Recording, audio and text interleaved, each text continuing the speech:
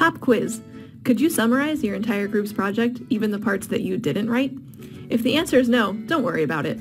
It's normal to come back together and evaluate what information ended up in which section and determine if there's any repeated information. As usual, we have a prime strategy for you to evaluate what information ended up where.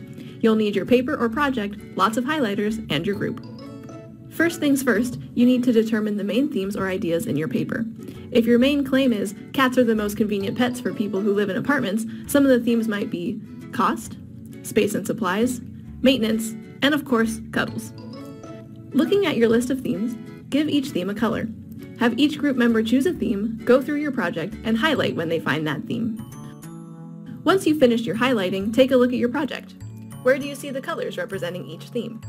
Typically, it's best for your reader if everything on one theme is grouped together into a paragraph or a section, so try putting all of the parts with the same color together. You might find out that you have information repeated in multiple sections. You can decide which section to leave it in, and then delete the repeated info from the other sections. After using this strategy, your paper or project should be streamlined and organized. Great work!